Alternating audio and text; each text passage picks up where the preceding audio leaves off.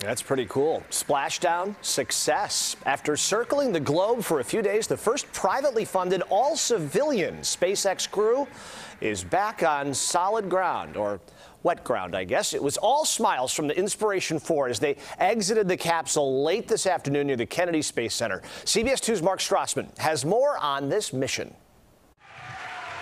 A 3-day camping trip in the cosmos ended with a splash off the Florida coast. Inspiration 4, on behalf of SpaceX, welcome home to planet Earth. Inspiration 4, a space voyage like no other. Not a single professional astronaut aboard. That itself is not new. But by orbiting the Earth in a SpaceX capsule 15 times a day, we're seeing the world every 90 minutes. The civilian crew did circles around previous adventures in cosmic tourism. Mission Commander Jared Isaacman, the billionaire who chartered the flight. So a big part of our mission here at Inspiration 4 is to inspire what can be done here in space. Crew member Haley Arsenault flipped for microgravity. Haley is a champ at spinning.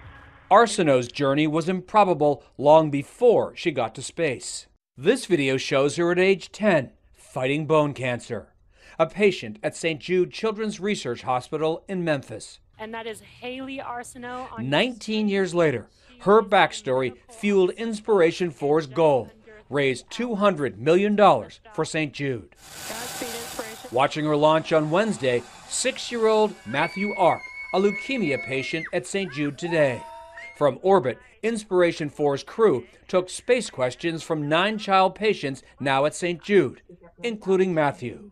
Are the cows on the moon? You know, I hope there will be one day. Next month, a Soyuz capsule will take 2 Russian civilians all the way to the space station. They're shooting a movie up there on location, so there's no need to build a set. Mark Strassman, CBS News at the Kennedy Space Center. Haley Arsenault, who Mark mentioned in his piece, also made history as the youngest American in space and the first to travel to space with a prosthesis.